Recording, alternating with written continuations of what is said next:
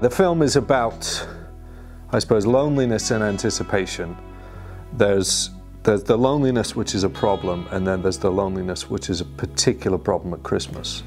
It's like it's worse to be alone on 25th of December than it would be any other day of the year.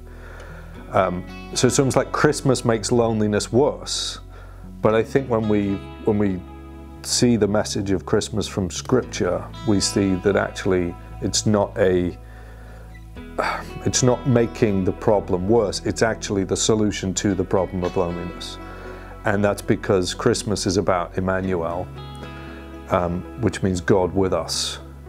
So the loneliness that we might all feel, and I think we felt it acutely Christmas 2020. People didn't like being separated from others at Christmas.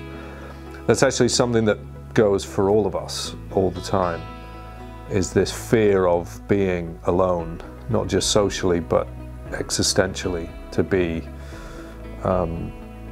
without anyone to talk to, without anyone to relate to. But the great news of the Bible is that we were created for relationship. And so the good news of Christmas is that God takes the initiative in fixing our relationship with Him, coming to us to spend time, to befriend us, to become a friend of sinners. The other thing is anticipation, which I think is the excitement of Christmas, the whole idea that you're going to come down the stairs and what are you going to find? That's the joy of Christmas, is not knowing exactly what's going to happen in the morning. And it's the same as the anticipation of trying to catch a mouse. So coming down those stairs, what are you going to find? You know, what are you going to find in the morning? And I think with this story, that idea that you can put those two things together, and what will you find in the morning? It's not going to be death and vengeance.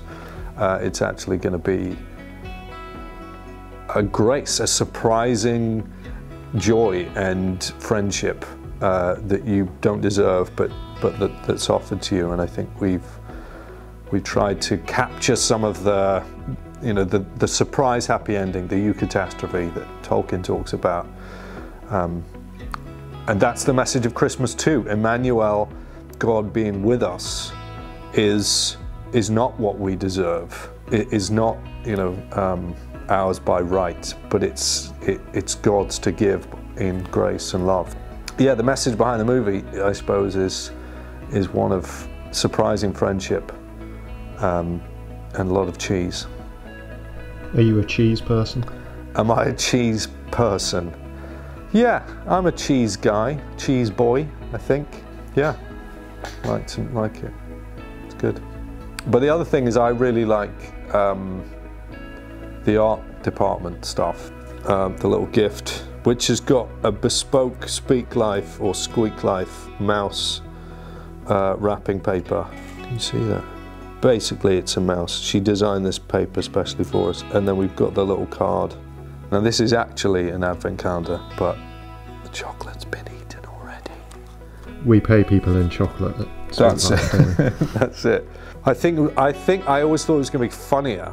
I thought it was going to be a bit more comic. But then as we started to film, it just became quite sweet. That kind of describes my experience of getting to know you, actually, Nate. Because at first I thought you were just a bit of a joke, but then I realised that there was a sweetness and a gravitas. I appreciate that, thank you.